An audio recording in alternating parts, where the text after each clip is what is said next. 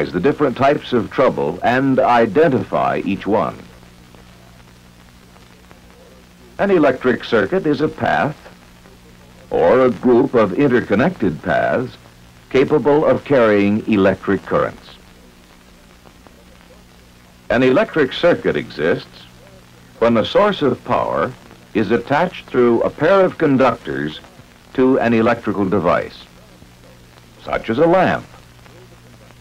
Current flows from the power source through the conductors to the electrical device. To provide a measure of control, a switch is normally added. To turn the circuit off and on. To protect the circuit from damage in the event of trouble, a fuse or circuit breaker is added to the circuit.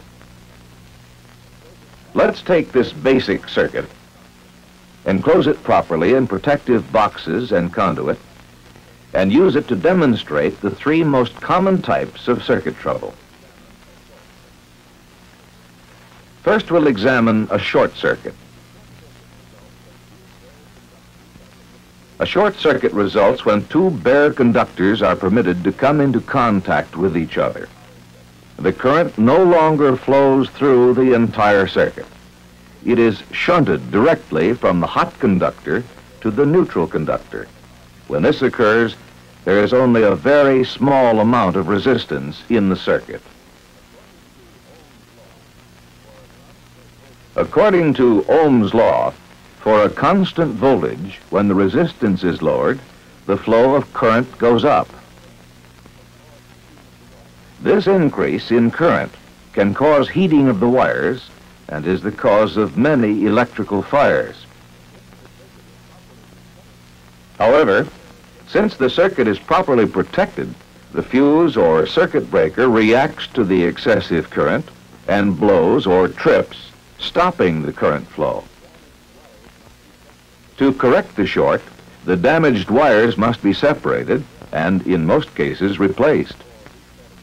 Then, replacing the fuse or resetting the circuit breaker restores the circuit to normal operation. Now let's examine a grounded circuit. In any electrical installation, it is standard safety practice to connect the neutral conductor to the metallic structure of the power panel. In this way, the protective covering over the entire circuit, the conduit system, has the same potential as the neutral conductor. A grounded circuit results when the hot conductor is permitted to come into contact with some metallic part of the wiring system. Since the metallic parts of the wiring system are at ground potential, the current flow is shunted through the metallic structure to ground.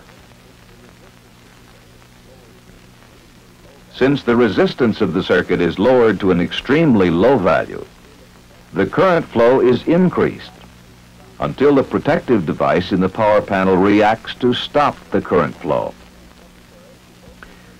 To correct this condition, it is necessary to locate the undesired grounding of the hot conductor and remove it. Then, when the protective device is reset or replaced, the circuit is restored to service. An open circuit results when one or more conductors in a circuit become broken, burned, or otherwise separated to interrupt their continuity. An open circuit prevents any flow of current in the circuit. In this example, the neutral conductor has been broken to stop the current flow. If the hot conductor was broken instead, the effect on the circuit would be the same. If any part of this circuit fails, it breaks the continuity and stops the flow of current.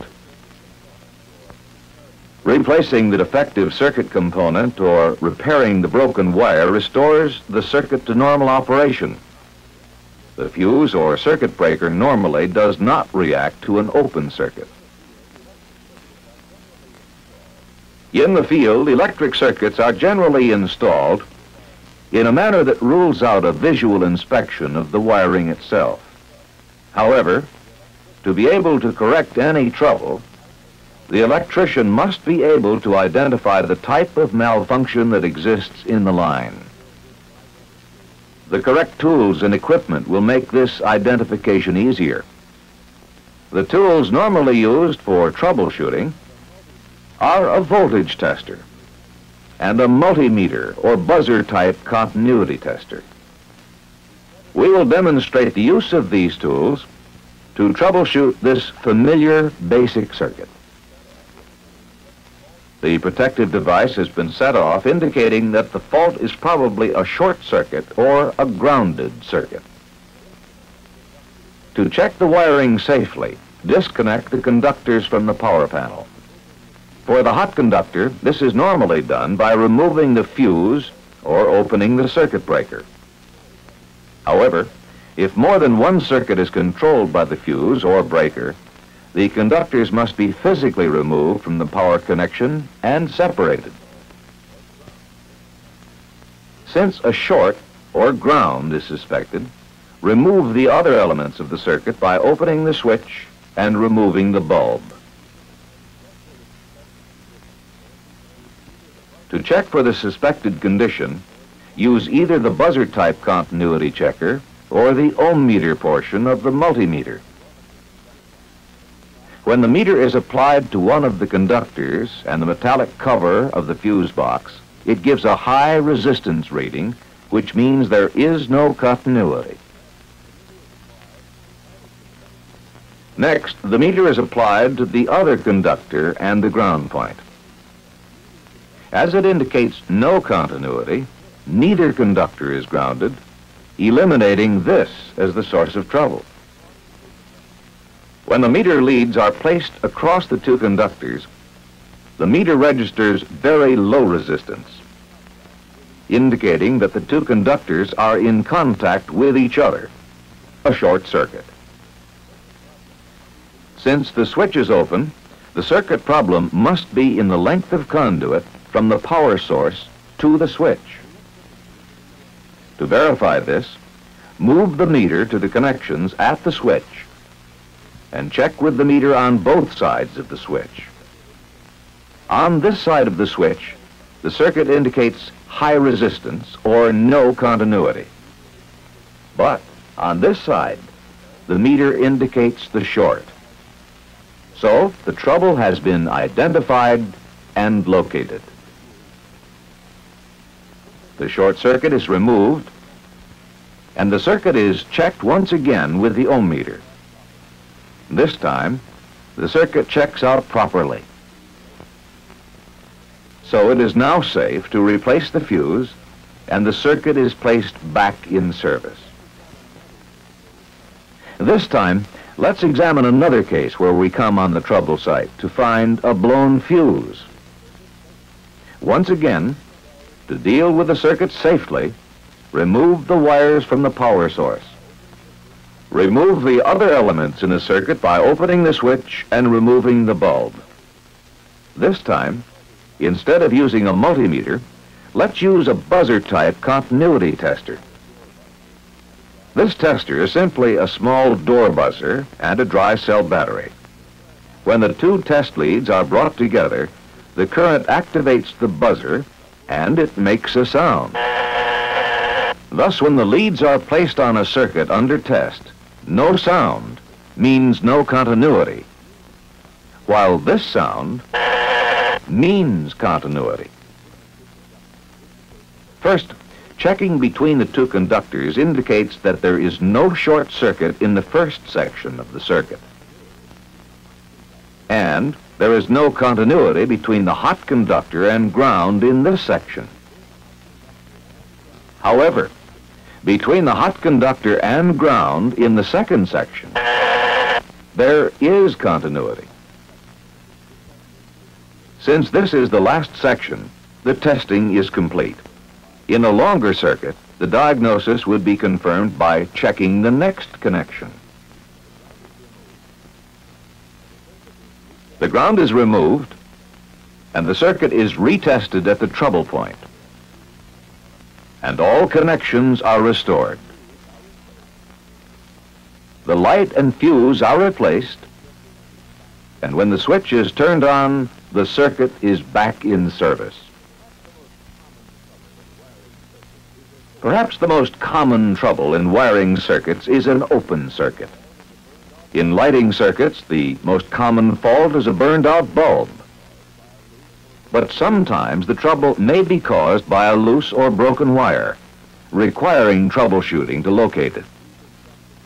Since the fuse did not blow, we suspect that the problem is an open circuit. Inspection or replacement of the light bulb reveals that it is good. The voltage tester will be valuable for this test. Checking at the source, there is voltage at the fuse box. Moving to the switch box, voltage is still present. Checking at the far side of the switch reveals voltage. So the switch is good. The final checkpoint is at the fixture box. At this point, there is no voltage. The trouble has been traced to this section of conduit. However, continuing a step farther can determine which conductor is defective. A check between the hot conductor and ground indicates 110 volts, which proves that the hot conductor is continuous. So the open circuit must be in the neutral conductor. Replacing the defective section of neutral conductor restores the service. For simplicity, we've been working with a very basic circuit. In practice, circuits usually involve several junction boxes and one or more branch circuits, all fed by the same fuse or circuit breaker.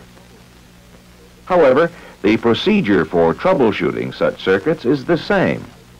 Beginning at the power source, isolate one section of the circuit at a time until the trouble is located. Trouble in electric circuits can be classified into three general types: short circuits, grounded circuits, and open circuits. But regardless of the type of trouble, it can be found rapidly and safely by following sound troubleshooting procedures. Make an operational check of the circuit. Conduct a thorough visual inspection.